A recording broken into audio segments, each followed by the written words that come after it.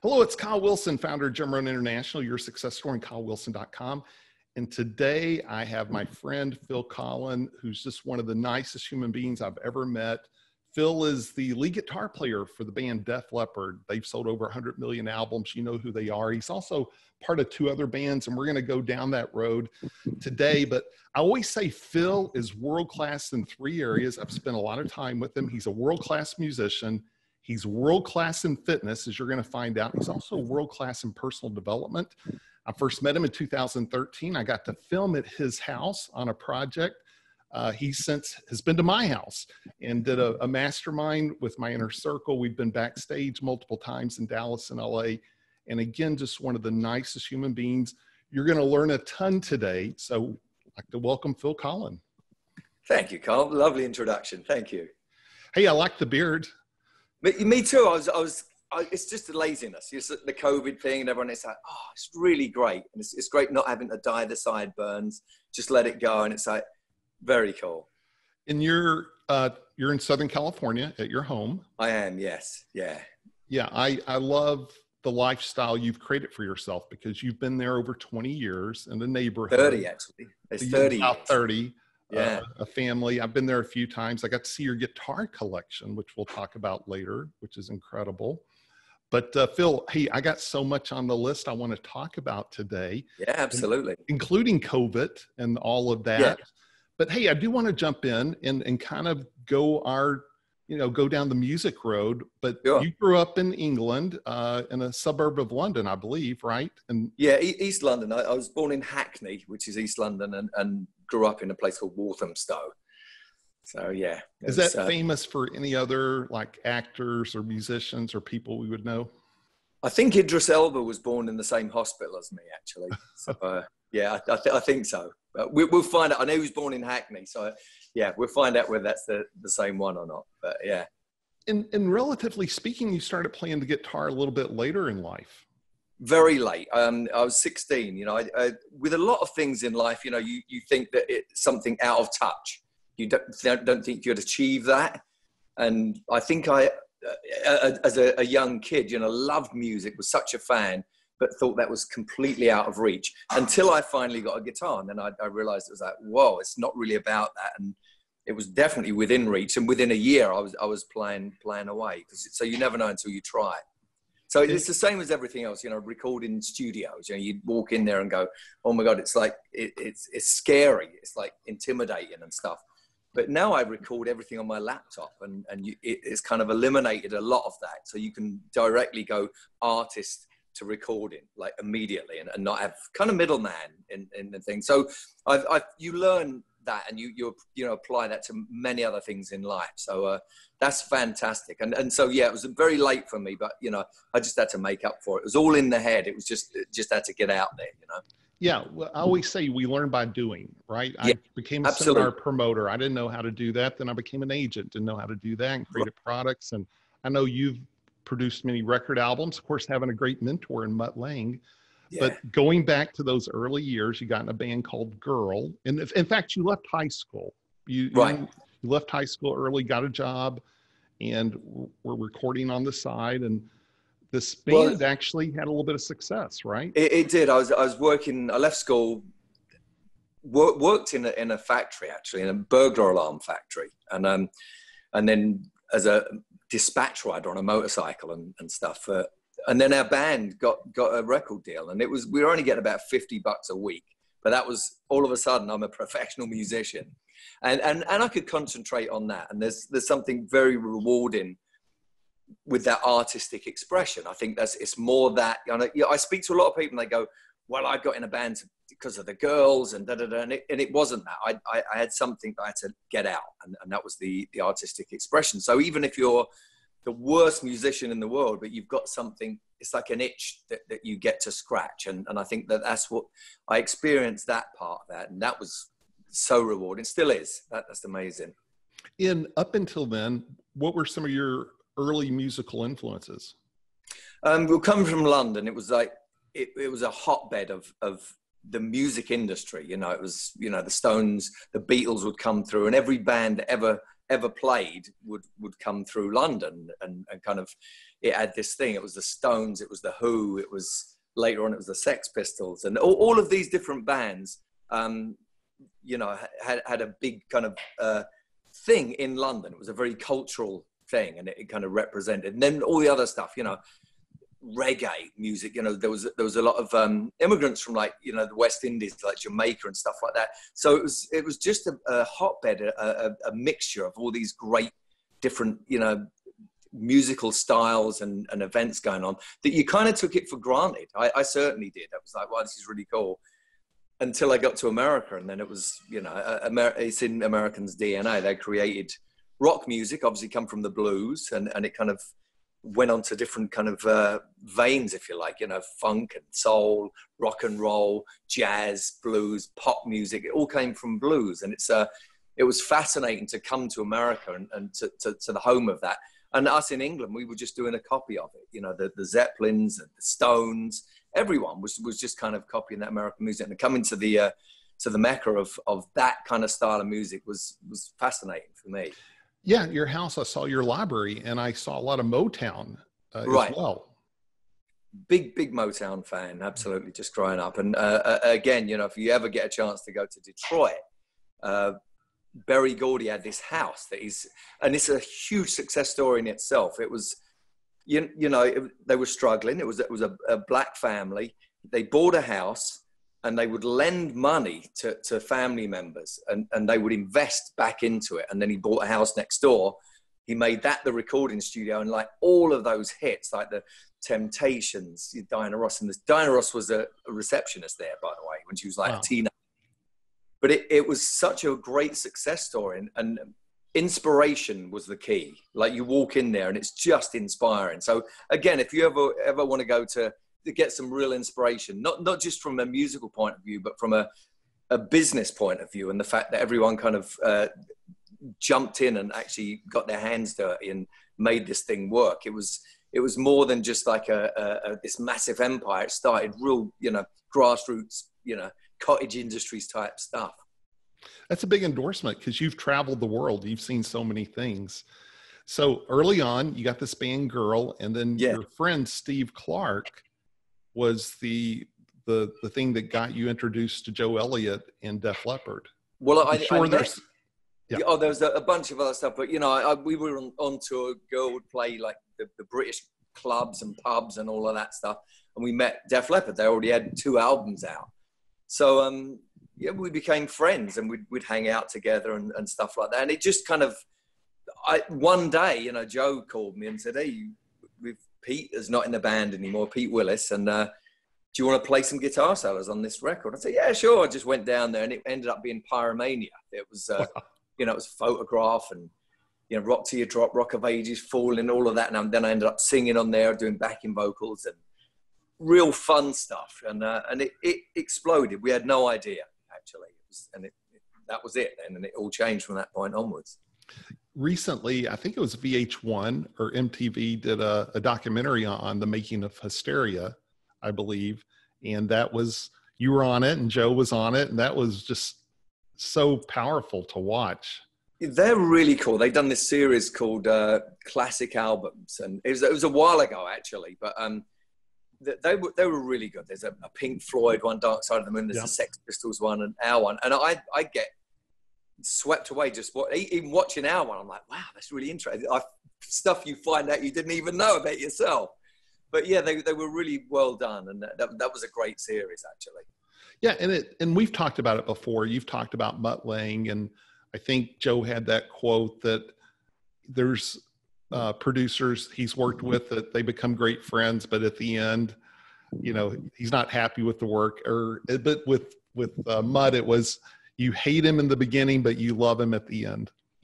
Well, I got total inspiration from him. He's the most influential person in my musical career, without a doubt. You know, it was like going to your favorite sub. You would learn so much, and when you find someone who's totally inspiring and is the highest intellect I've ever met in my life. He's like, and you wouldn't even know that. You get into a conversation, then you go a little deeper and you go, oh, wow, this guy is a giant.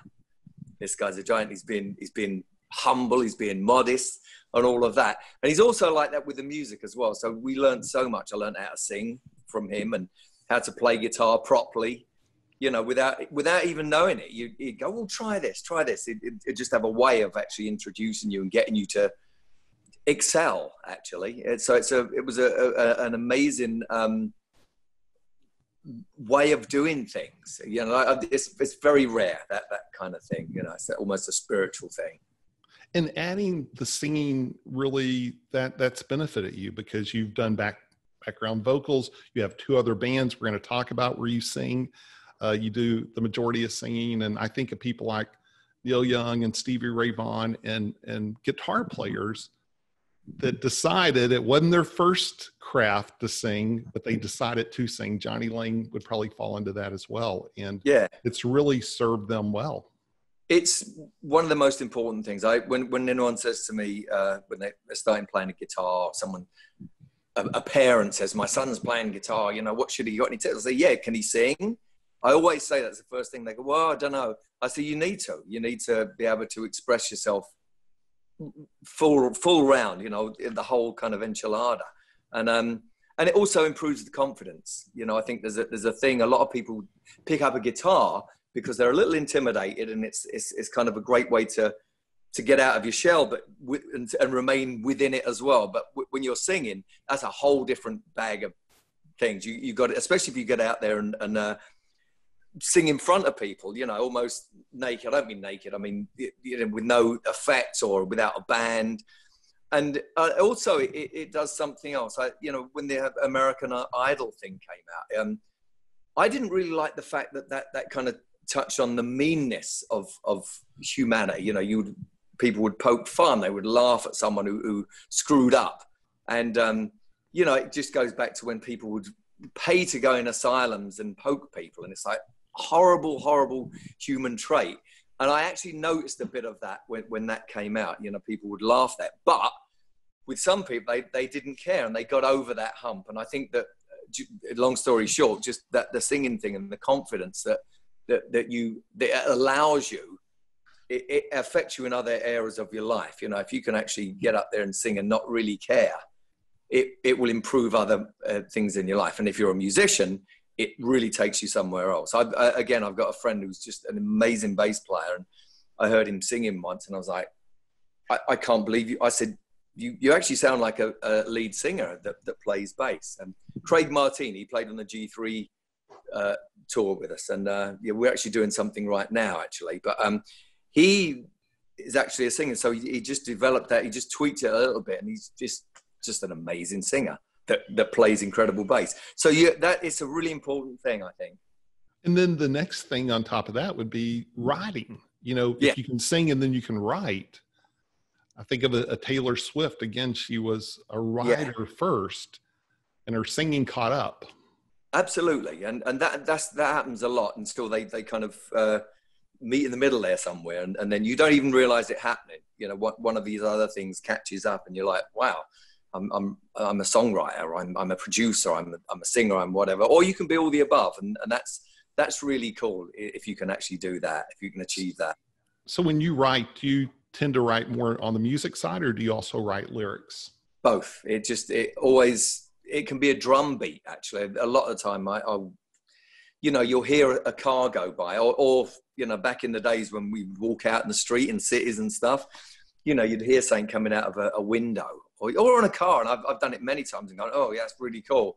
And it makes you sing or think of something else, or a phrase or a word. It can be any of those things. And I don't even look out for them. They come and they come out through the air almost, you know, and you go, wow, that's amazing. I had no idea. And then before you know it, you have a song written. That's a common theme. I love watching documentaries and watching interviews with artists. And the common theme is these songs get channeled. They get downloaded. I'm sure yesterday, you know, Paul wrote that in less than 30 minutes, you know, things like that. And so you can relate to that. You can agree with that. Absolutely. It's not 100% of the time, but occasionally, yes, a handful of times you just, definitely. Like, you know, you'll get a chorus and oh my God, this is great. And that they say, you know, was it 10% inspiration, 90% perspiration? Right. So Right. you kind of, you get that and you're swinging away. This is great. You got verse 1 and then you go, and what should verse 2 be about? And then you can spend a year on verse 2, but not literally, but yeah, sometimes. But so it's, but the inspiration when that hits you, it's fantastic. And you're grateful for the muse, whatever that was, you know? I think it was John Fogerty said he started journaling, and one day it just came so strong, he wrote down Proud Mary. And then a month later, he got some little beat in his head. And then a month later, he got this little verse. And then he remembered writing down Proud Mary. And he said, I knew it was going to be huge. But it came in these 3 different little drops. That's amazing. And what's really interesting, what you just said, I was in, where is it? Eugene, Oregon, sitting in a Starbucks. And a guy went past on a motorcycle and he's singing Proud Mary. He's just singing really loud. Like, Right. And then on the radio or thing, Tina Turner's version came on. Mm-hmm. And it wasn't like he hadn't heard it. And that come on, he sung that, he left, then the song came on. So it was a really interesting thing. And that song in particular was interesting that you said that. Yeah. Yeah, it's no, definitely got some stuff out there. And you guys have had some songs, you know, mega songs like Pour Some Sugar on Me. I'm sure almost every song has a story, but what's the story behind that one? Well, we'd basically finished the Hysteria album, which was hard work. You know, Rick had lost his arm in a terrible accident. During that, you know, we different studios, different countries, 2.5 years, and we'd pretty much finished. We'd gone so much in debt that it was actually brought tears to my eyes when I read the breakdown. I was like, oh my, this is done. We're never going to pay this back to the record company. We're going to be constantly in debt. And we had to sell a ridiculous amount of albums to break even. And Joe was sitting in the hallway and he's like, oh, me. And Mutt Lange goes, what's that? He said, oh, I don't know. He said, play that again. And so the next 10 days, we wrote and recorded this song. And you know, the rest of, like I said, 2.5 years with all the other stuff. That song was 10 days. And it was the last thing to go on there. And it you know, broke the album. I mean, we had 3 singles out before that, and they didn't really do it. We hadn't broken even by a long shot. That one came out. And again, very interesting story. It was strip clubs in Florida. The girls would request the song, and then it started getting popular on the radio. They'd request it locally. And then it became this massive song in Florida near all the strip clubs. And we had no idea. And then all of a sudden it's just bang, it exploded. And then it's that tipping point thing. You know, you've read the book Tipping Point. Right, it's like, right. Whether it's Hush Puppies or whatever it is, all of a sudden it goes and it kind of goes into another, it reorbits. And that's what happened with that. And it was absolutely the tipping point thing with that song. So Phil, you know, just hearing that story and again, the serendipity of the album's finished and then here comes that song and Joe happens to sing it and Mutt happens to say, whoa, let's hear that again. And you guys already felt like you'd put more than you could put into the album. And yeah, saying all that to say, how often do you just go, we've just been so fortunate. What is it that has put me in this position to keep having such good fortune? Because you've also played with so many amazing musicians, just not Def Leppard, but so many bands, so many musicians, produced, been guest spots on other people's albums. What do you attribute that to? We're very fortunate. And honestly, a lot of the stuff, we just had great people around us. You know, obviously Mutt Lange was the most important thing, but you know, even our management at the time it was Q Prime, as Peter mentioned, Cliff Bernstein, and they really nurtured us. They kind of kept the record company at bay. They you know, all of that stuff. It was really good. And then when we moved on to Howard Kaufman, same deal. There was a completely different approach. And Mike Kobayashi, who manages just now, that is it exploded, you know, and it's really, you having a team is fantastic. And that's really what that was about. We've just been really fortunate to have that. And also within the band, you know, we've been together 38 years I've been in the band. Like last week, it was 38 years or something, which is ridiculous. So it's a family, and, you know, all the cliches, they're all true. It's, you go through all this stuff, but it's something you learn from it. You're constantly absorbing this stuff that makes it successful. It's like, well, what is it that's doing that? And you're learning the whole time. Yeah, which brings us to the whole Rick Allen story, because here you're talking about the team and the group. And again, you guys, you really have been a great example of a family and a band, and not that everything's perfect, and not that there's not different personalities inside the group. But, you know, when Rick, well, again, first Steve Clark, you guys lost Steve, right? And well, that was after Rick. That was after the Hysteria tour, actually. It was yeah. But yeah, Rick had the accident in '84, I think, New Year's Eve, '84. Wow. Yeah.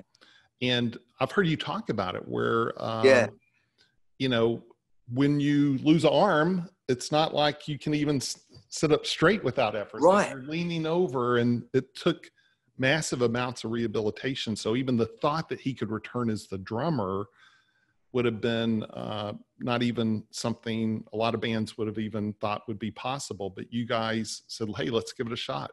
Well, it's a team effort. And we actually asked him what he wanted to do, you know, because Rick didn't have a plan B. As you know, as much as I always say, about plan A, B, C, D, F, G, because a lot of the time, you know, A or B doesn't work. Just make sure you're not too disappointed to dredge up, you know, plan F or something.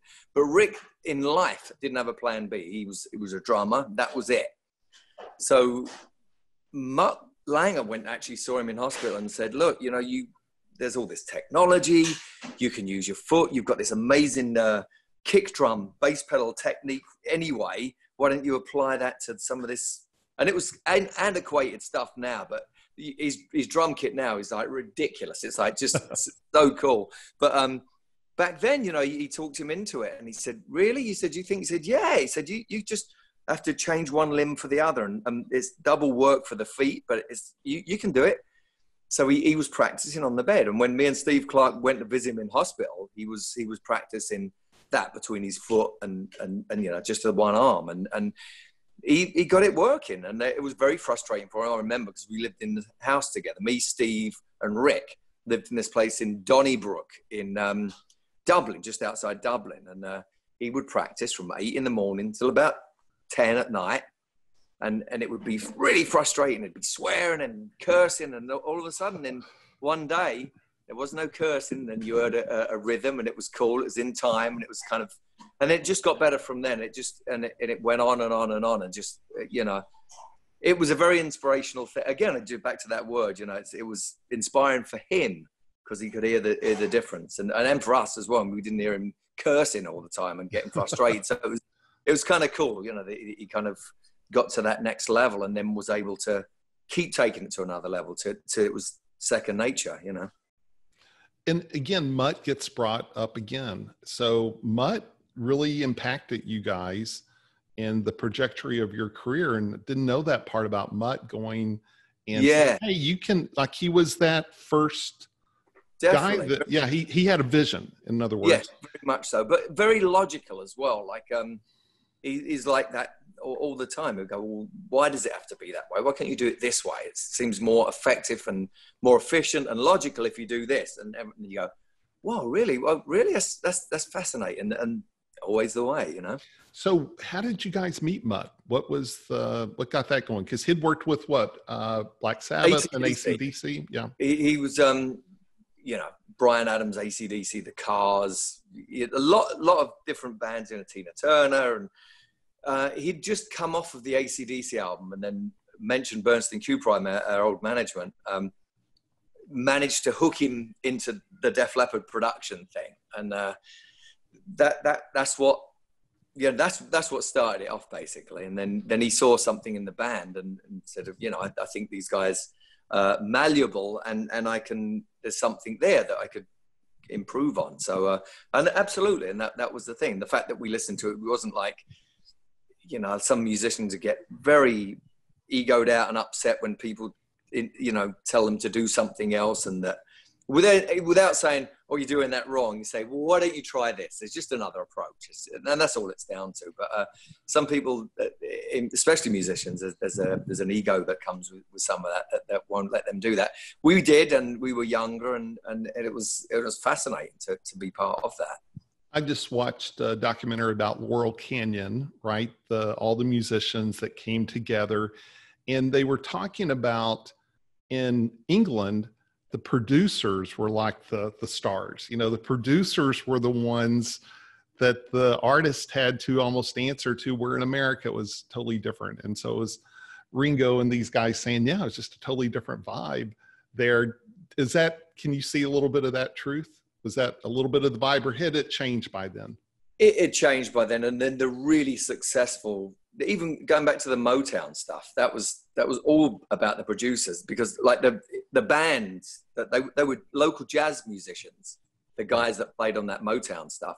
And I know for a fact that they must have thought, well, this is only 3 chords. This is really below me. You know, this is like kind of, until they got in there, and then they put the top line on, and then it's like, yeah, maybe everything is all right, uptight, out of sight. And then they go, oh, wow, this is, you know, you have a genius musician walking in the door with Stevie Wonder, and all of a sudden it changes everything. And then they got into that whole thing. But yeah, the producer and that vision was very important. So you same with a lot of the stuff, American stuff, you know, big producers, even stuff like the Beach Boys, you know.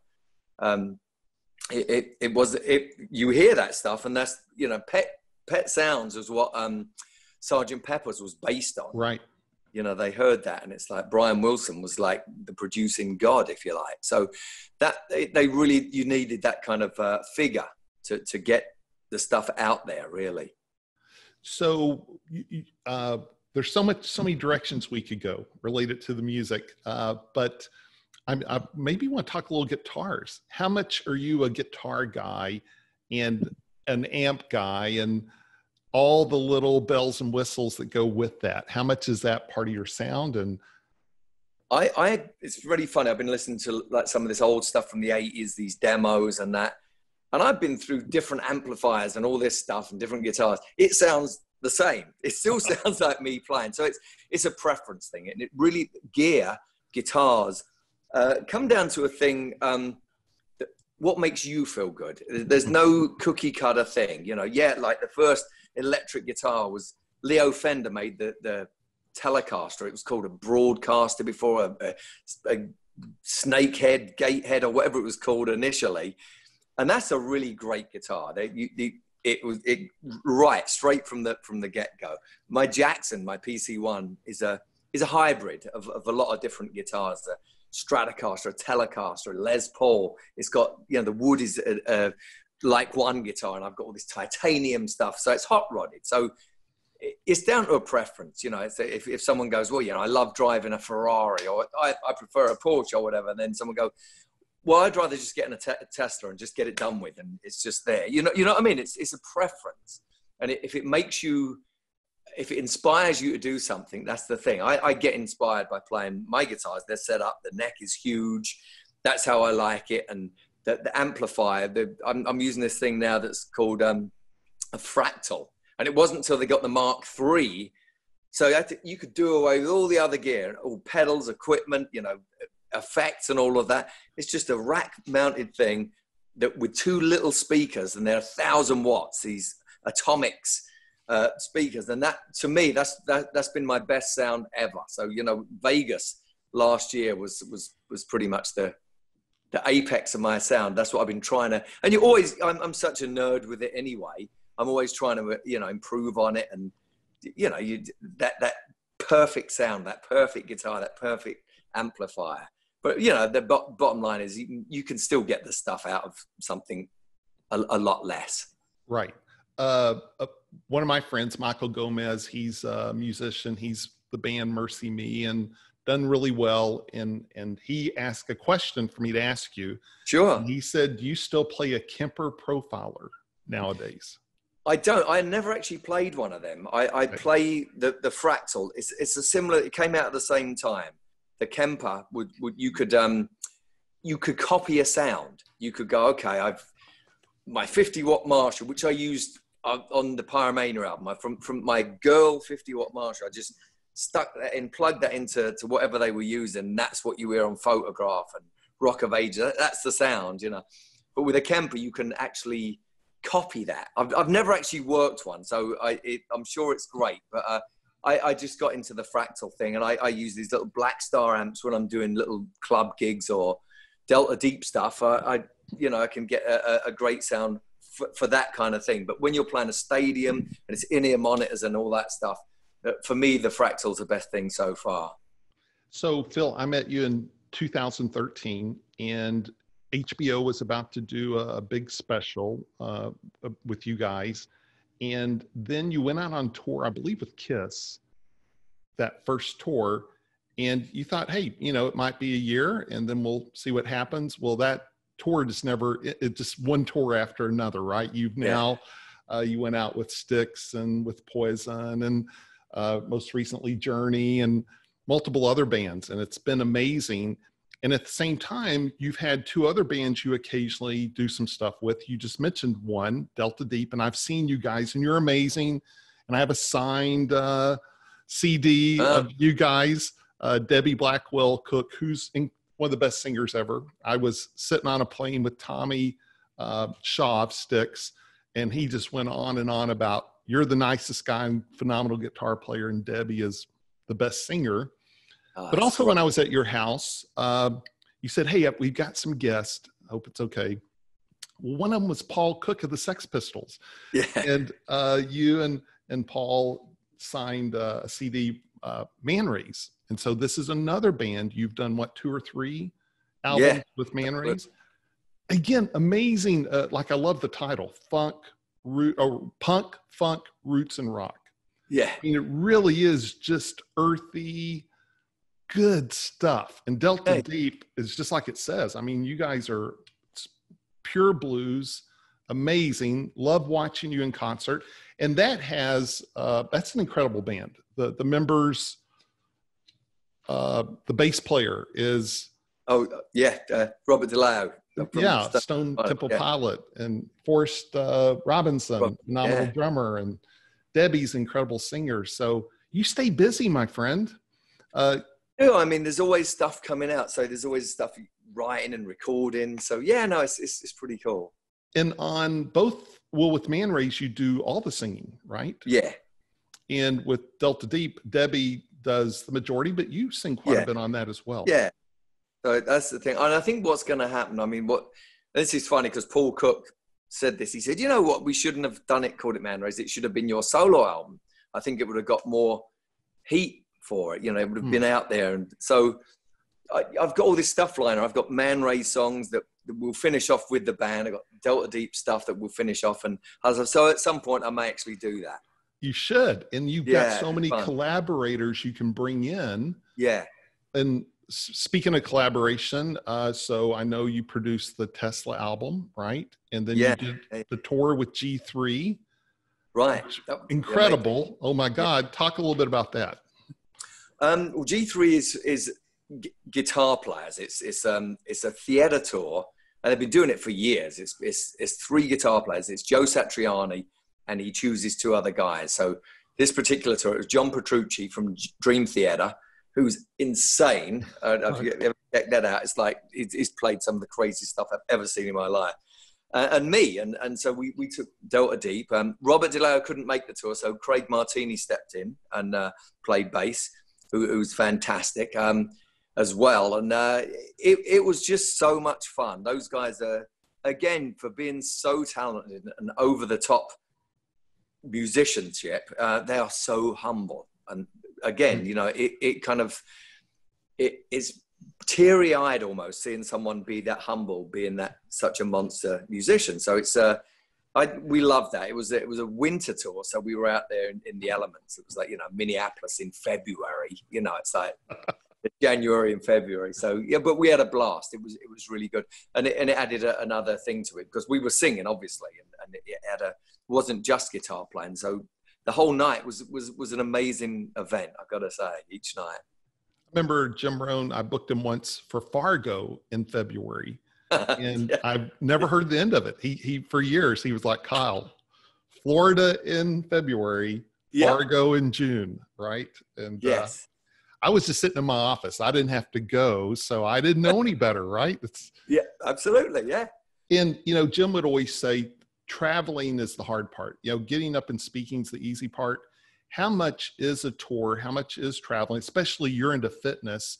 Right. Talk a little bit about touring if that's what actually limits a lot of bands from actually being able to go out there. It's right. It's hard all the way around. It's financially strapping. It's like we did a Manraze tour once, actually in January again. It's like, what? In England, which is even worse, So Fargo in England is, it's about the same, So it was Scotland and England with Alice Cooper. But we couldn't afford to stay in hotels. We had to make the bus. Actually, we did that on the G3 tour as well.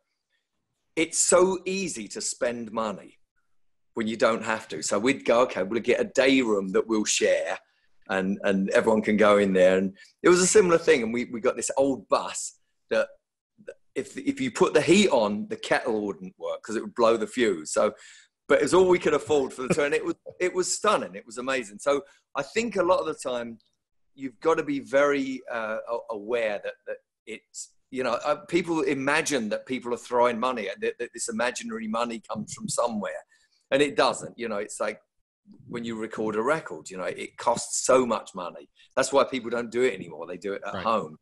And touring's the same thing.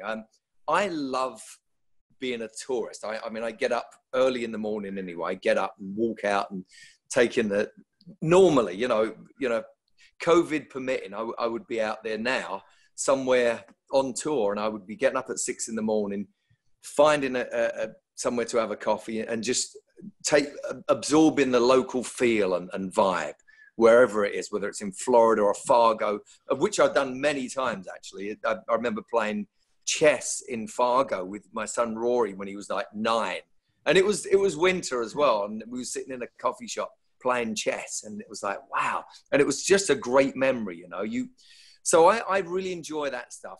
The traveling stuff can get a bit much, but if you're on a tour bus, I go asleep. I'm asleep before we leave the parking lot, and I wake up in the next town usually.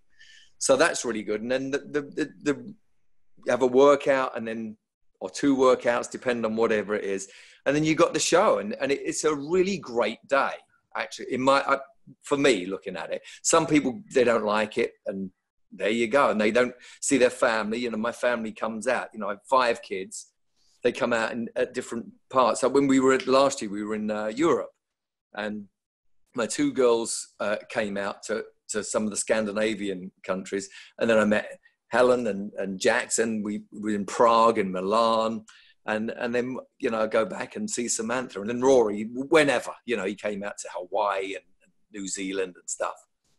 Yeah, you love it. And you're very fastidious about working out and keeping your regimen. And so let's transition into fitness. You've been a vegan for how many years now? Well, I've been a really strict vegetarian for 36 or 37 years. So that, and then I stopped drinking about 33 years ago. And they really help. And I didn't do it for those reasons. I did it because I couldn't stop drinking. I would start blacking out, and then you go, oh, I did what last night? Oh my God, really? And I was able to stop. And, my best friend, Steve Clark, wasn't, and it ended up killing him. So I was able to do that. The food thing, it was a morale thing. It was moral. It was like, I couldn't eat this stuff. It was like a dead body. So for me, I had to stop eating that stuff. But the benefits from working out is that it's the fountain of youth. That's the way I look at it. I'm 62 now, and I've just been doing this thing, actually, the 30-day workout fitness challenge, because when I found out we were doing, the tour had been pushed back literally a year. It was, I thought, you know what? I'm actually going to pig out. I'm going to have 30 cheat days, you know, that normally you have it over Christmas and it may 10 days or 2 weeks, maybe. I had a month of just junk food and, you know, Pizza. Cashew milk ice cream. Oh, a version of it. Yeah. I actually, all of that, bread and, you know, vegan cheese and all of that stuff. And it was great. And then at the end, I was like, I feel stodgy. I don't feel myself. There's someone else has taken over my body. That was a bit like, you know, you remember Super Size Me? He goes Yes. on a bender of like junk food, like hitting all the, you know, McDonald's and Burger King. I done like a vegan version of that.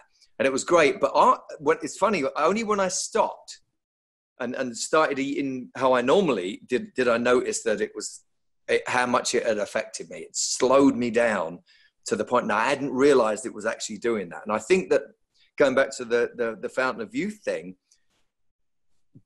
moving and keeping the blood flowing and eating something that's okay absolutely keeps you young, because if you don't, the alternative is it slows down. You don't even notice it.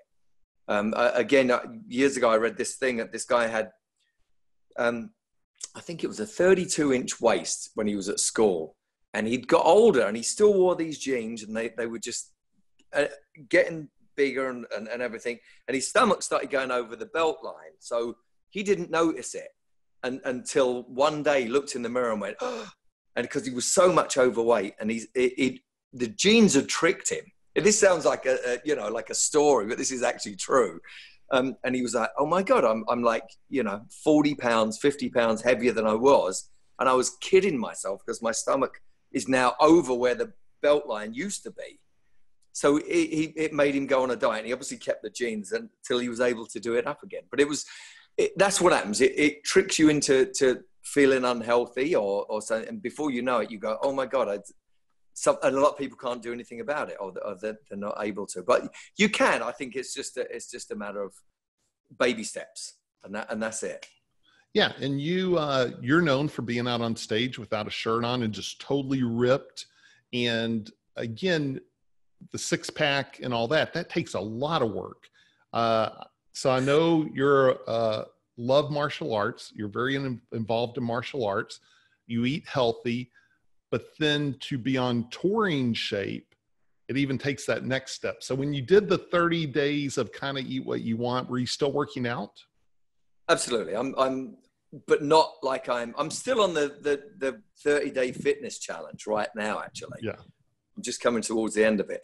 But I was still working out, but not to the degree I would be. And then obviously a touring thing is up a few more notches as well. It's really interesting. Six packs are mainly a result of low body fat.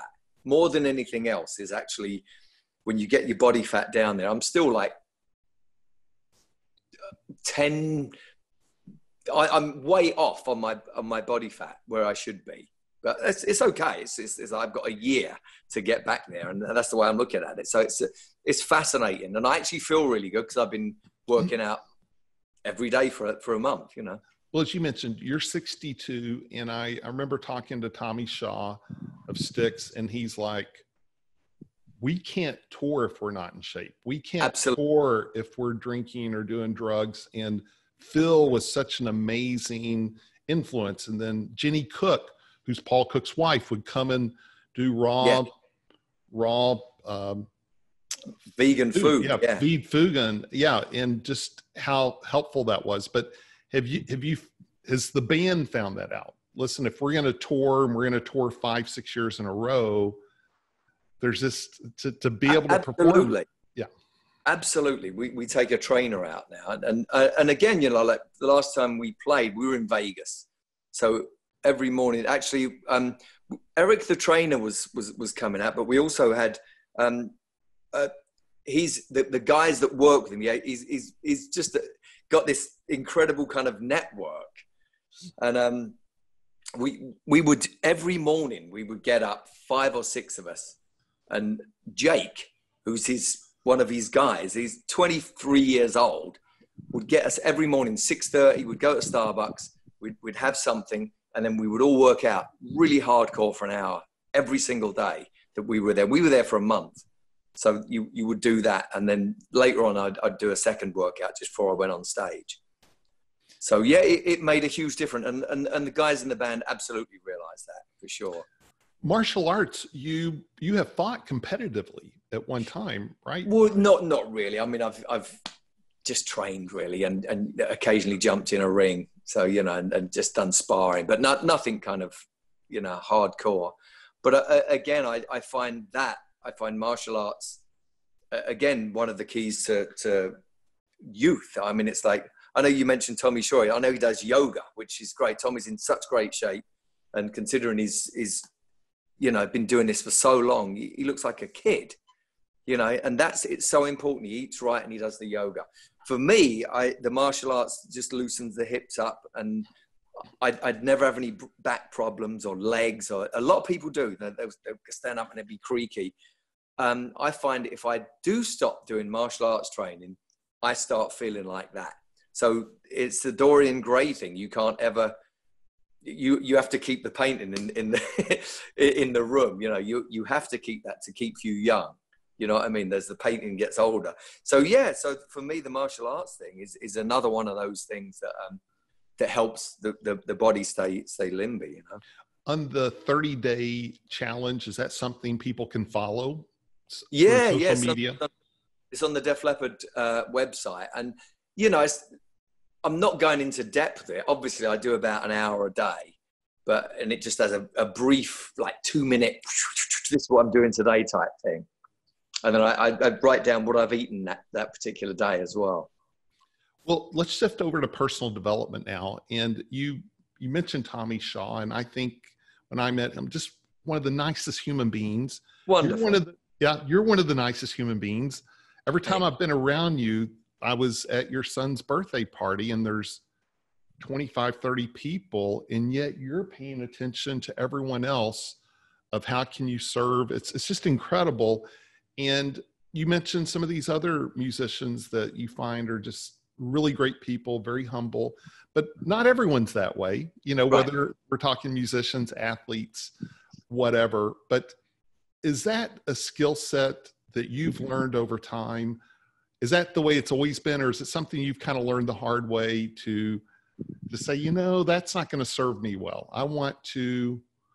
No, I've always been that way, actually. Okay. And I do see people who don't do that, and I see it not serving them well. Yeah. They you know, the interesting thing, I actually still feel like I'm that age when I joined the Def Leppard, which was like, I was 24, I think. I still really feel that, only I have all this experience that I've garnered on the way, you know, all the stuff we've been talking about. You do that. And I've also seen how people act and treat each other and what it actually does. And even from a physical point of view, I see it kind of deteriorating people mentally, physically. It does nasty things to them when they're kind of that way inclined. And I've never really understood it.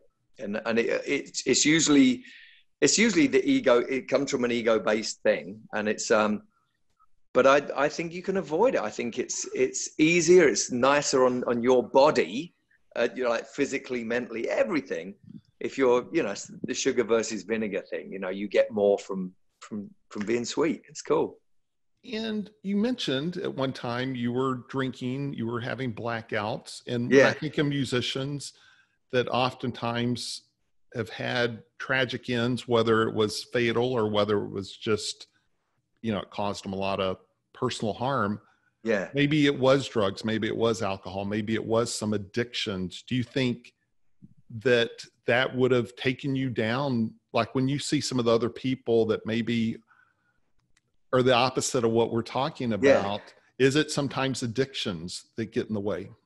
Absolutely, without a doubt. I mean, like I said, I recognized the addiction thing. The fact that I couldn't remember things was like really weird. You know, didn't know where I was. I'd be driving a car, blind drunk, and it's like, wow, you know, I could have hit someone. This is crazy. So all of these things really weighed on me, and I was like, I quit cold turkey. I tried a few times before. I tried to do the social drink. I thought, I'll have a a glass of wine with the thing. Couldn't do it. It would be like the bottle of wine. And then it was Jack Daniels by the end of the week. And so it wasn't till my ex-girlfriend, Liz, it was her birthday. And this was 1987, April 87. And we were in Paris, and it was her birthday. We had a glass of champagne. I said, I'm not drinking after this. And we went to India the next day. And we went there, and I quit cold turkey, and that was it. And it was really easy. And she did it with me, you know. And I found the benefits was outrageous. I got 2 hours extra in a day, literally, where I wasn't recovering or just feeling, you know, not great. And that's when I started working out, because I actually had time to burn. And I thought, you know, what can I do? I'm going to go for a run. And not that I was into running, but that kind of started that thing off. And it was inspiring. It was, and you know, when I started doing it, I was in Dublin, and I'd run along the shoreline just out south of Dublin, even in the cold weather. And it was just like, this is really cool. It wasn't the running part. It was just like being the nature part, and the fact that I just felt different because I wasn't nursing a hangover or something. I had this clean version of me. Powerful. So when I talk about personal development, when I met you, you knew who Jim Rohn was, and like you mentioned Outliers and these different books or Tipping Point. And you actually wrote your own book. And again, that's a lot of work, right? More work than most people would realize. Absolutely. Adrenalized Life, Def Leppard, and Beyond. What was your motivation to do the book? Chris Epting, whose idea it was, said, you should write a book. I said, oh no. He said, no, it's fantastic. There's some great stories. So he got this thing together, and he said, all right, look, I'll show you. I'll get some interest from some book companies. And Simon & Schuster is the company that put it out. And so we did, and it went back and forth. There was some editor stuff, and then Helen helped me as well. We kind of sat down and went back and re-edited the whole thing. You know, books, the whole process is it's a lot harder than people think. Yeah. You know, like a song or anything else. Like, you know, I recently wrote a short story, and I'm not a writer. It came out, this story. So I don't know what I'm going to do with that yet, but it's it was a short story, and it's like, well, that was weird. And I had another one which I was working on, and then virus. Are they personal development type stories? Not even slightly. They're novel, and they're really dark. Okay, so it's more than a story. Is it a book, like a small fiction book? It's gonna be, yeah. I was thinking, if I do the two, that would make a great book. 2 short stories would make a really great little book. Wow. So I've got that, and again, I just had these ideas. It's just like writing a song. Actually, it was like a story.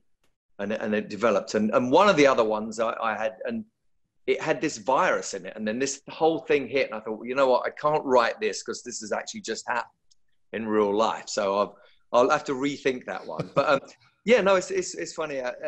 But writing a book, writing a story, writing a song is a lot more difficult than people think, because it has to be, it's all right you thinking it or spurting it out, but when you actually have to write it down and all of those things, and is it right? Am I getting the point across? Does it sound too highbrow? Or does it sound not highbrow? And all of these different things, you know, that come with writing a book. So it's an interesting thing. So Phil, you're very productive. And again, you guys have done really well. I mean, you guys were filling up arenas, and then remember talking to Robert Alt, the founder of LA Music. He said, hey, it was a stadium when he saw you guys in Toronto with Journey. And it's been going on for a while now. So you stay productive just because what's the reason that, are you driven as an artist? Or are you driven to? I have songs going through my head all the time. They come up. And so you can't ignore them. I mean, I honestly could sit down and write all day, every day. And I've actually, we just signed with Sony Publishing, and one of the guys, Brian at Sony, has been really great. He's been hooking me up with a couple of, Brian Monaco, with some different songwriters. And we've been going on like a storm, and like stuff that I wouldn't normally do, like just very different type of stuff. And again, it's very inspiring to get into a different type of music or thing, you know. So I've been doing that, and I'm always writing Def Leppard stuff, obviously, and so that's an ongoing thing. But I think that's it, and I'm just really excited about the band where it's gone. I think Mike Kobayashi, who took over from Howard, that they had a plan, and we're following that, and it was just going from strength to strength to strength.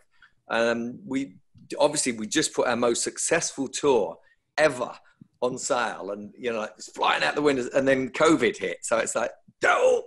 So we'll pick that up hopefully next year, you know, if everyone follows the rules. I mean, I've got some friends in you know, Australia, England, Europe, and they've been speaking. They go, no, we actually got the thing on we kind of locked it down. We've done the 4-week lockdown here, and like way more extreme than we did. Like in Ireland, you couldn't go out driving your car even. Wow. But they've got it down. They've locked it down to the point they could enter these different phases. And we didn't do that. You know, I think New York was the only place that did that really successfully. And I think realistically, we're going to have to do a version of that if we want to be back to any kind of modicum of normality.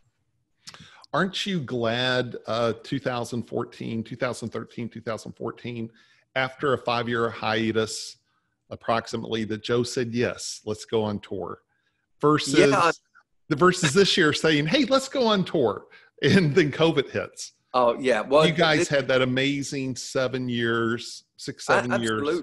Yeah. And Joe lost his voice for a while as well. And he actually came back way stronger. And that was a bit scary for a while. He was like, it's not coming back. And he didn't have the operation. And a couple of people were saying, I know a surgeon and they can do this thing. And it's the nodes on your nodules in your throat, and we can get that done. And he didn't do it. He actually, Roger Love, who's our vocal coach. I know Roger, and he was telling, I've been to his studios, and he's like, Phil and Joe, I love these guys.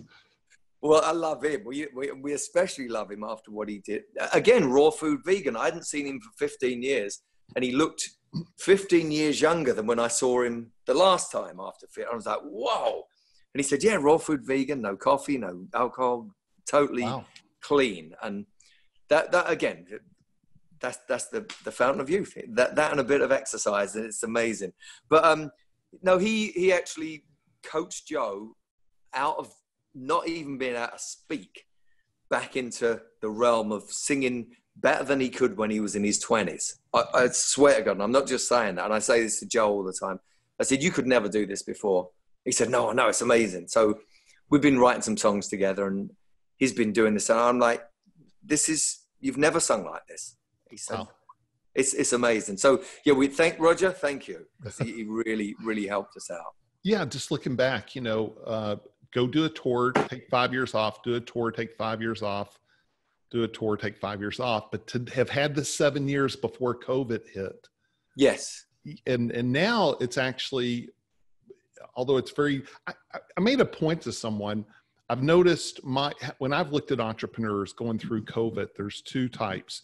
There's the ones that were ahead of the game that have pivoted amazingly.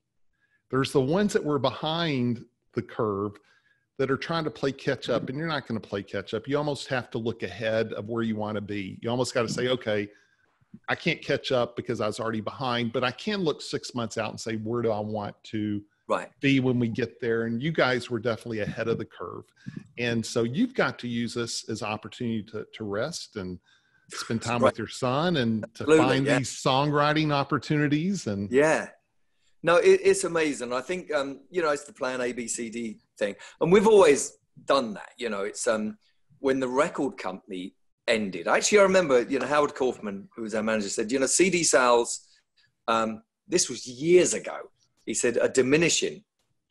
And actually, all bought music is 8% each year. They had 8% until it's going to be done. And then you had the, buy stuff, download it and stuff. And then that's going to disappear and it's going to be streaming only. And the movie industry had a similar thing as well. And they don't even have a theater thing because that was on the decrease anyway, at least in music. If you had success and you had a bunch of hits, you could actually go out on tour.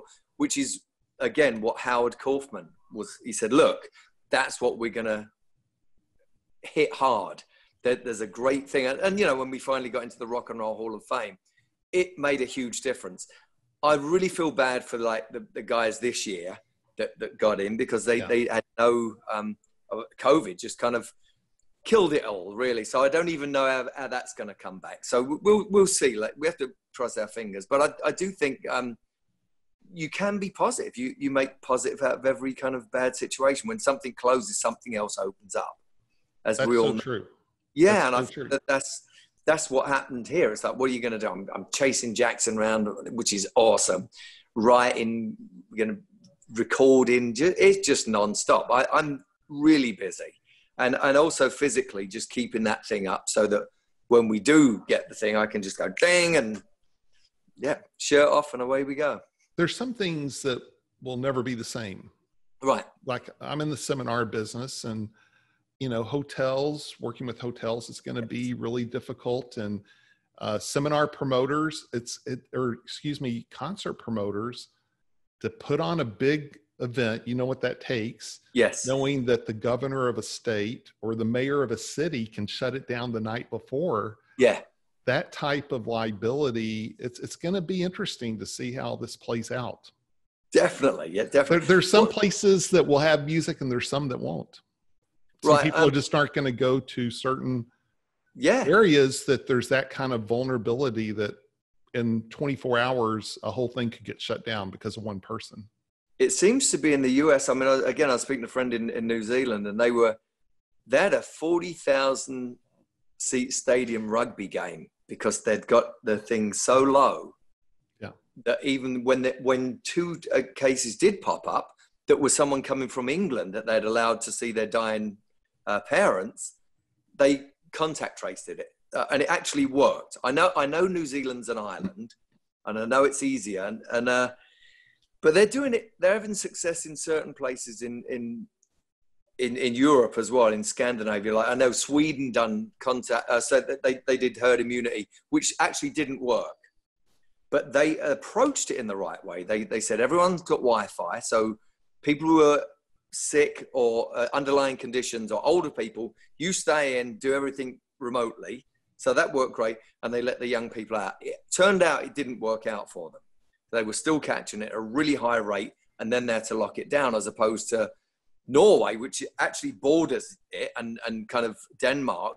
They had a lot more success, and they clamped it down. So I think that it looks like anyone who's actually had any success and going back to normalcy has to clamp it down for 4 weeks. I mean, that's it. I mean, that seems to be the case so far. So we'll see. We'll see. It's again, they asked Jim Rohn, what's the future going to look like? And he said, the future's opportunity mixed with difficulty. And he's like, that's the way it's always going to be.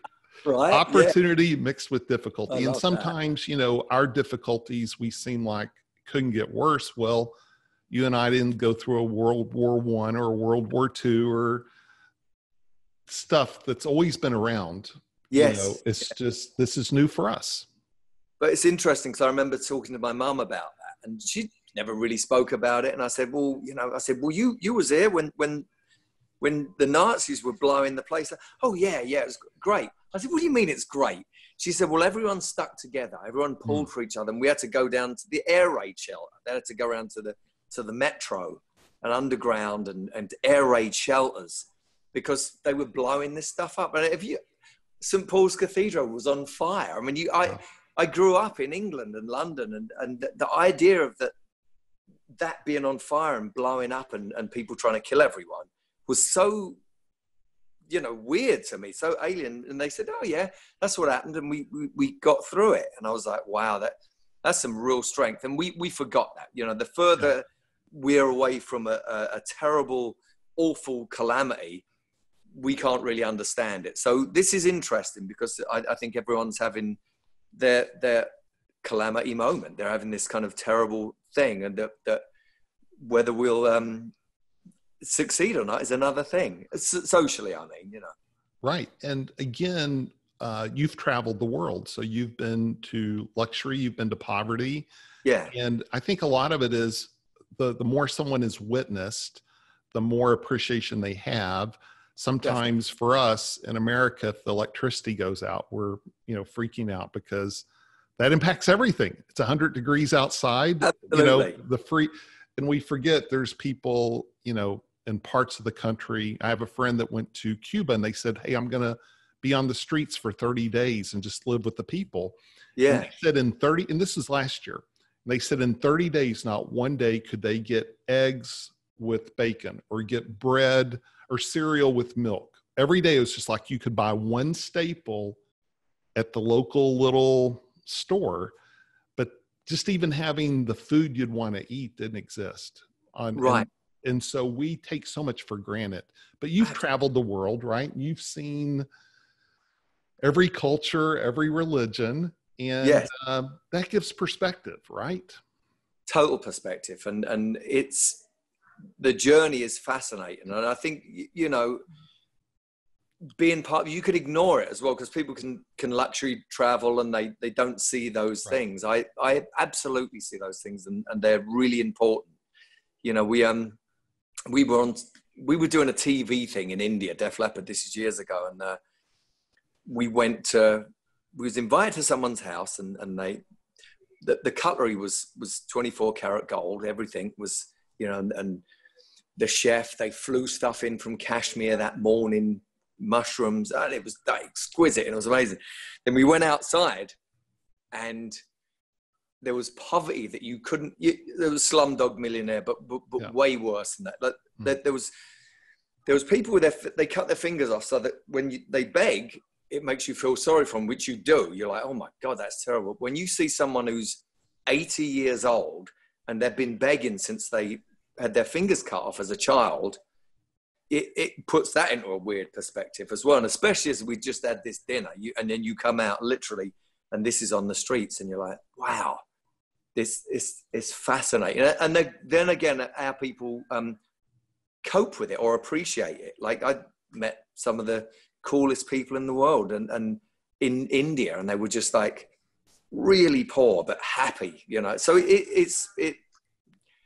it's a learning curve, and it's like, you just got to take it all in and kind of add it to your data. You kind of like, every day you go, okay, that's a learning curve, and I from this I garnered this, and actually make it part of your arsenal.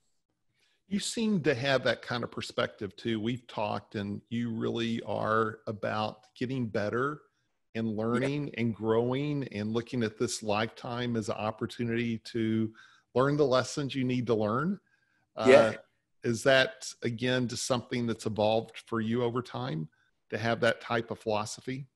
It absolutely has. I mean, I think I was, when I was a kid, I was asthmatic, and I actually think I learned that, it's a nervy complaint off of my mum. She had asthma. She was very nervy about, oh, this is going to happen, which is amazing when she'd tell me these World War II stories. And I'd go, knowing this woman, and then she's going, oh yeah, it was cool. It was they blow them. We all stuck together and went, it's like, perhaps that's what kind of started it off, actually, the World War II experience. But you take all this in, and going back to this thing, the asthma thing, I think when I got confidence in myself, again, I was like, oh, wow, the feeling is different, and the asthma kind of went away.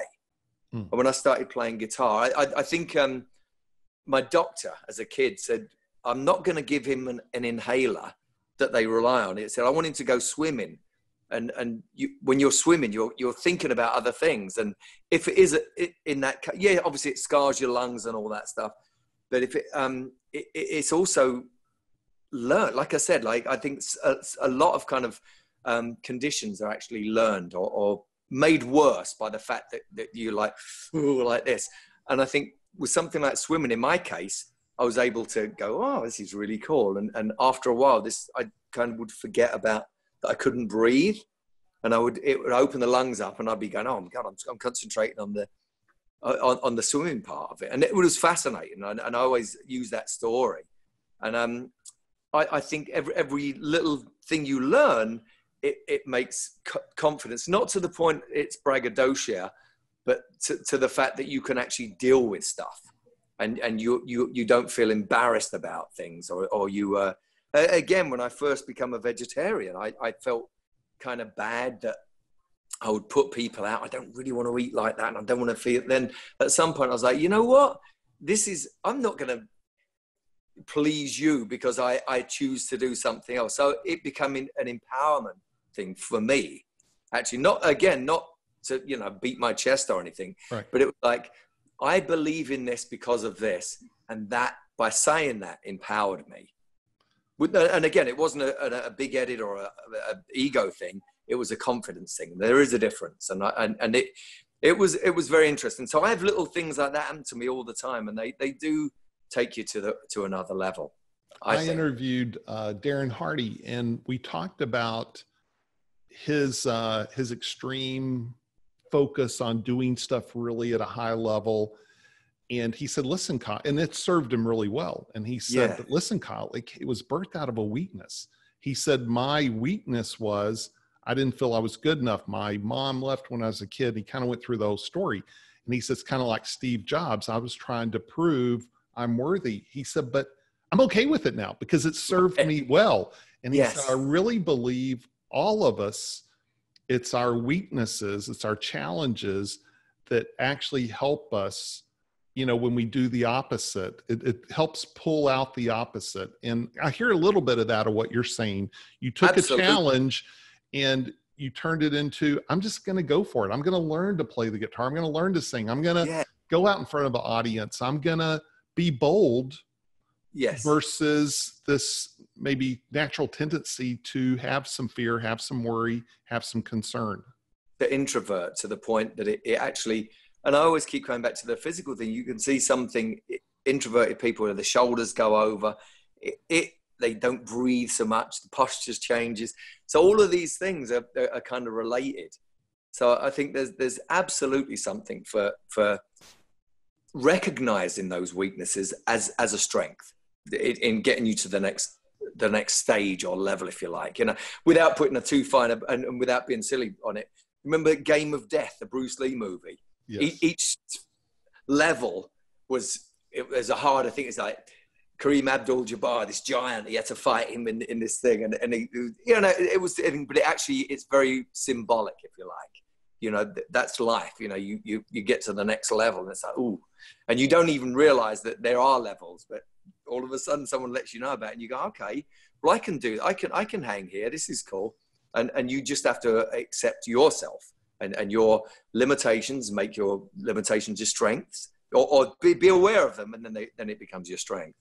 You know, Phil, that kind of reminds me of, here you're this rock star. You have, you know, people are like, oh my God, Phil, you know, getting to play in front of 80,000 people and Rock and Roll Hall of Fame and the whole thing. But I'm sure you have challenges too. And that's just the part of life, right? Absolutely. Is that everyone has their own battles, has their own challenges. And, you know, I as parents oftentimes want to say, well, I grew up with these hardships and my kids have it so good, but everyone has challenges, and it's all just part of the human condition, if you will. I agree. I totally agree. It's always been there, always will be, you know. So the podcast is called Success Habits of Super Achievers. Do you have some success habits you practice, whether it's daily or weekly or on some sort of rhythm? Yeah, I think, obviously the physical thing, that's I think, because they're all related. Like I keep saying, it's everything is, I follow the muse. I let that happen. I'm always, and again, these are all connected because my phone is full of song ideas. And actually, like I said, I'm going through these old cassette tapes from the 80s at the moment. I'm just going through all of this stuff, and I'm finding just crazy amounts of stuff. And I think consistency of whatever you do is so important, because it's so easy to fall off that track, if you like. It's so easy to fall off the consistency track, and then then you have to get back into it or on it. And that's something that's a lot harder. So I think if you maintain whatever you're doing and regularly inspired by whatever it is, I think that helps success. it keeps you in a good box to be able to achieve more. So do you meditate, or do you have some form of, like, Yes. I've heard Alan Watts say that meditation could be anything. It could be writing a song, right? Whatever helps you lose time in thought is meditation. But do you have some sort of meditation practice? I do, but again, like one of the hardest things to do is to meditate and actually think of nothing. If you focus on your eye center right there and kind of get everything out, it's the hardest thing in the world, especially if you've got songs running through your head and your little boys running around, like, Jackson's like just flying. So I struggle with it, but I do it. And it's really great to kind of, to flush it out. And meditation is a very powerful thing because of that. It gives you some time alone and to escape, really. Yeah. So, like, I know for me, if I'm sitting outside enjoying nature, and the goal is to meditate, but it's also just to kind of chill.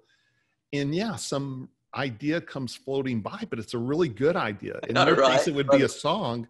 Yeah. I'm thinking, I'm pretty sure Paul McCartney, if the song Yesterday came by, he's not going to say, hey, let me pick this up in an hour. He's going to just. Absolutely. Because you forget, well, that's the amount of times I've dreamt something and I go, or just before I've gone to bed, I've got this idea and I should write this down or I should record it. This is so good, I'm going to remember it. Gone. So that's kind of like the tail wagging the dog, in my opinion. Meditation's there to serve us. Yeah. It's not to serve it. And if your son comes in, maybe that's the higher values, to spend time with your son, right? I totally agree. Turn it all into a meditation, as Alan Watts would say. Yeah.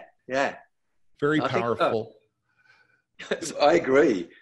Yeah, love that. So Phil, again, just talking about challenges, how do you approach when a challenge comes? I know for me, at one time in my life, I'd sold my companies and I was very much in a protective mode. So everything was in protection instead of creation.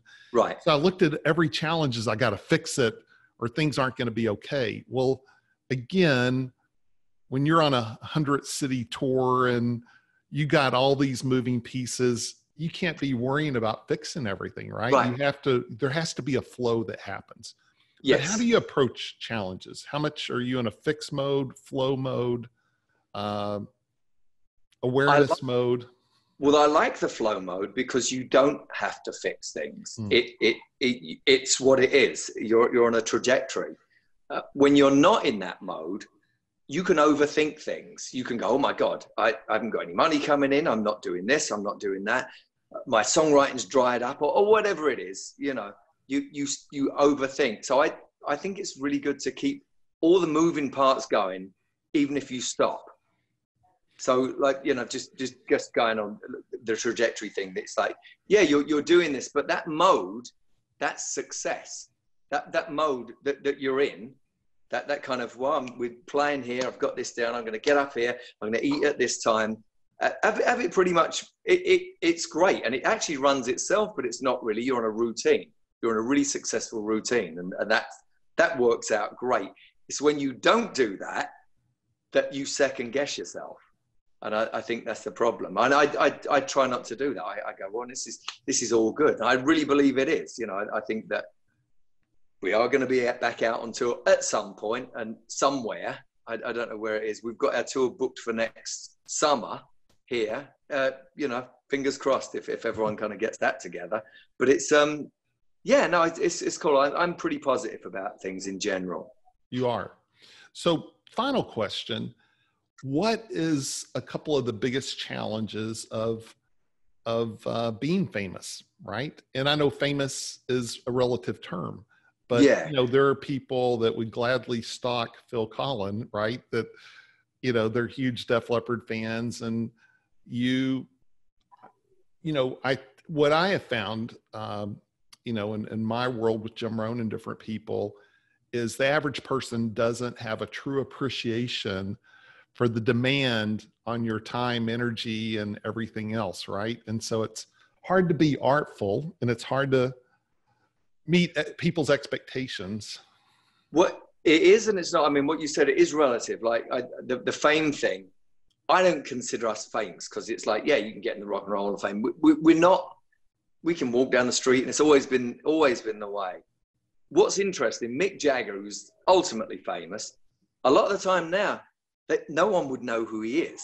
Yeah. Whereas if Drake walks down the street or Billie Eilish, they go, "Oh my God, this is a thing." So it is relative, and I don't think you should take it too seriously. We never do, and like I said, we're not like in everyone's face, like like some actors. They're there, you can't miss them. It's like, right. Oh, we know this guy is. So I think that's really a very healthy way to look at it. That you ignore it.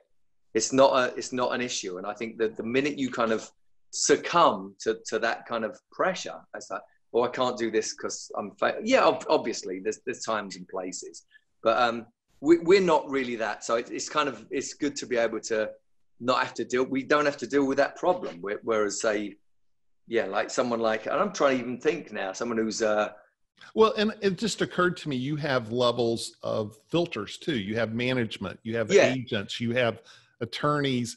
So it's not like you're going to be on a show and then people are going to contact you directly. You have filters before the requests get made to you. But it's a lot different to say Beyonce. If she went out, she couldn't go out. No. That's a different thing. So we all can. It's never an issue. It's like, and if someone does recognize you, if they're going to say anything, probably not. So the rate of you getting kind of accosted or bothered or whatever is kind of really remote. Very, especially if you're in a different context as well. If you're like chasing a kid around or something, And there's so many judgmental people out there. So it doesn't matter who you are. You can be the biggest actor in the world, the biggest musician in the world. Half the people aren't going to like you if you're famous. Yeah. So how much of that, how early did you get over that of trying to please everyone? No, you can't please everyone. So that's their opinion. As we're finding out now, with politically, this is so fun how everyone's acting and reacting. Yeah. And you can't apply that to yourself. You shouldn't do, because that people are going to be that. And it's an interesting concept to watch how people react. It is. And it's like, wow, this is, and it has been made worse by social media over the years. We knew this was going to happen when they said, World Wide Web, the information superhighway. It was like, we know what's going to happen. It's like, it's going to end the music industry. It's going to end the film industry, and it's going to make people be really weird socially. And it absolutely, I knew that straight off the bat. I thought, well, this is great, but there's a caveat to it. It's that is the problem. So I think as long as you're aware of all that, it can serve you. Because I don't let it bother me. Wow. That, one thing years ago I saw was things converge. It's this constant like this, right? Yeah. So at one time, the web comes, now everyone can go direct. Yes. But then you find everything consolidates. Everything's going direct and consolidates. So unfortunately for you guys, it consolidated with Spotify and iTunes and things like that. But then talent wins out over time. And then you see these, it's so like with TV, that all happened. Do you see where the future's going in music, and for those that want to be in music? Yeah, I do. I think, and you shouldn't really worry about, people worry too much about making vast amounts of money. And I think that for for me, the reward is being to be able to express myself. Seriously, it's such a reward. And then anything else is gravy. I love playing live. That's been kind of put on hiatus at the moment. But whenever that happens again, so I'm not going to stop. We're going to work towards it. Like I said, I'm working out every day. I play every day. We're going to be recording, and we are recording, and it's really important that you keep that going. I think that if you wait for something to turn into something else, you're going to be disappointed. I think you just have to do your thing and know that it's going to change. I remember we had records, and it was CD cassettes, and it was CDs, and then it was downloads, and then that stopped, and then it was just streaming, and a lot of people going, well, what's the point of doing? You can't earn any money. Yeah, you can. There's other ways you can license things. Yeah, you can, sponsorships. Yeah, all of these other things, and there's always something. And I get back to the inspiration thing. Yeah, be inspired, and then you will do inspirational things. Phil, I'll never stop this interview if we could keep going, because questions keep coming. Let me ask you one final question. Sure.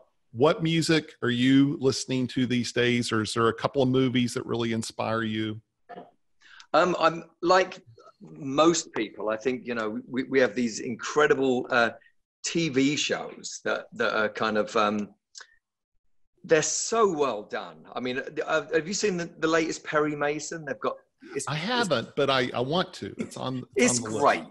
HBO, all of these guys, they do this stuff, and you go, wow, and you get really swept up in it. And if you're an actor, you, instead of making it 2 hours that you've got to kind of get this character across, they can develop these characters. Yeah, the City of Angels. Yeah, that was cool. And again, you get to know the character.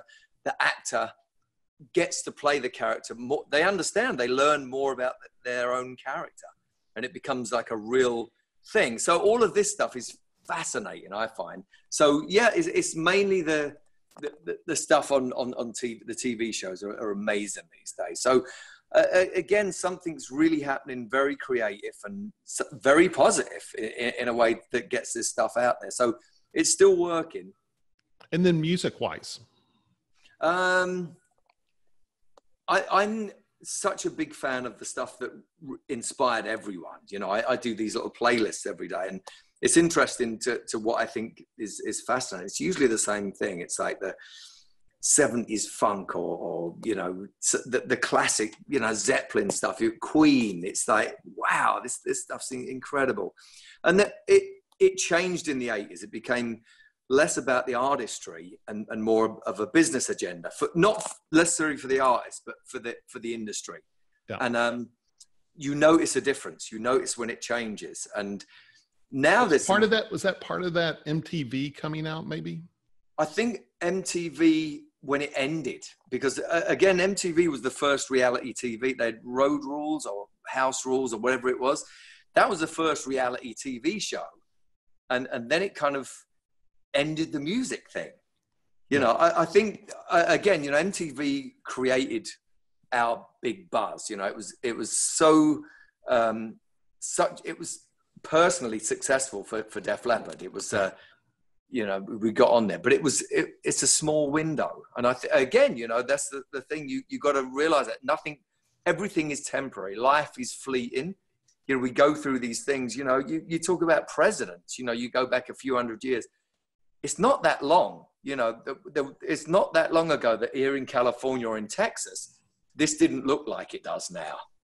And we get so used to it being this way, and it's going to change. It's like the coastline eroding. It's like, I always thought that, India ramming into China and making the Himalayas was an event that took years and, millions of years or whatever. But apparently it was a pretty catastrophic.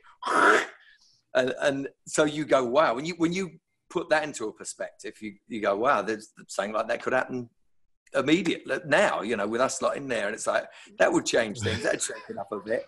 And, we're complaining about, well, we haven't got this, we can't do this. Something like that, or a comet out of space, it'd be like, asteroid. Yeah, it changed things a lot. Big time. Well, Phil, this has been amazing. If people want to learn more about you on social media, if they want, by the way, we didn't really get to talk about Helen, your amazing wife. Helen's a phenomenal photographer, costume designer. You guys have had me in your house many times. She's amazing. Oh, so if people want to follow you, follow Helen, what's the best ways?